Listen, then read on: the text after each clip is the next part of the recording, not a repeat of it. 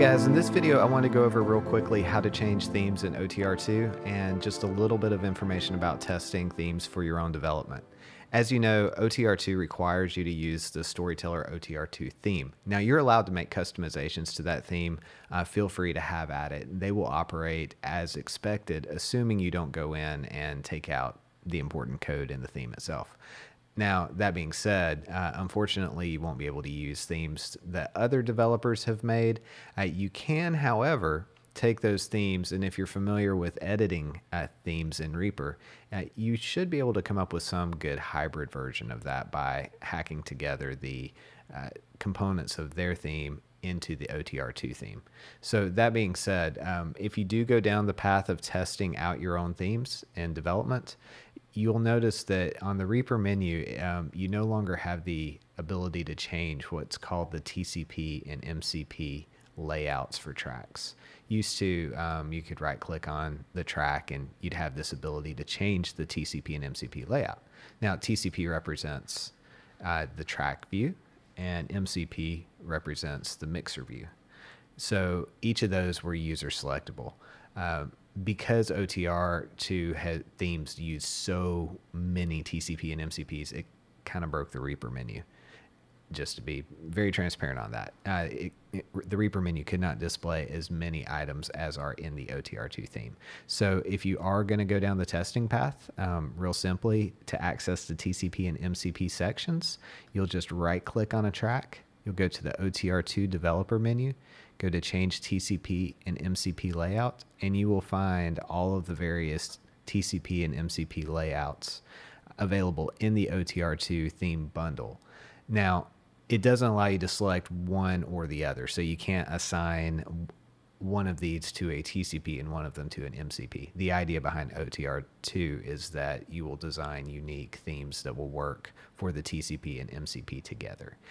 If this is above your head, don't worry about it. This is for those people that get into theme editing.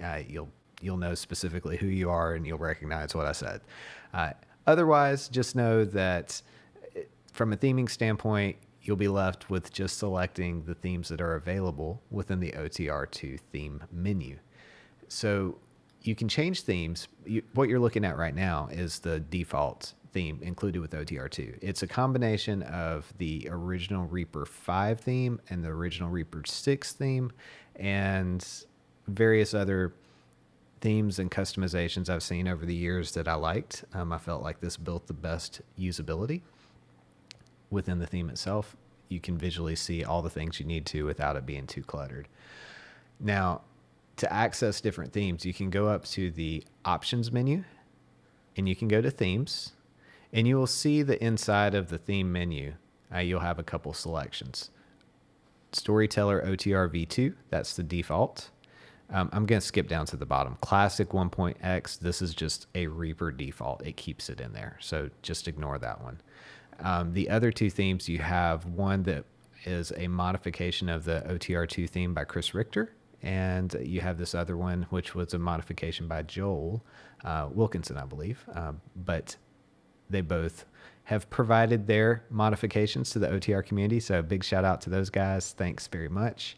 And let me show you what they are. So Joel's mod is a dark mode. So when you click on that, you'll see that he has taken the main backgrounds and just modified them to keep it a darker look. I think he mentioned in his thread on VI Control that he likes to run this with a gamma of 1.15, which basically just means a darker appearance overall inside of Reaper. Now, I'm going to go back, so just to kind of show you the difference. Regular theme has the light background. Joel's had the darker background.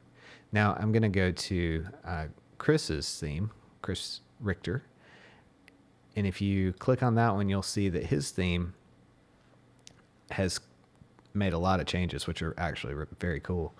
He's condensed down the height of the tracks so you can get more tracks on a screen at once, and made various other modifications throughout the template. So if one of these suits you, feel free to use it. Make modifications yourself. If you have questions, let me know. I'll be happy to try to point you in the right direction with theming and making modifications. But for now, that's all for this video. Thanks for watching.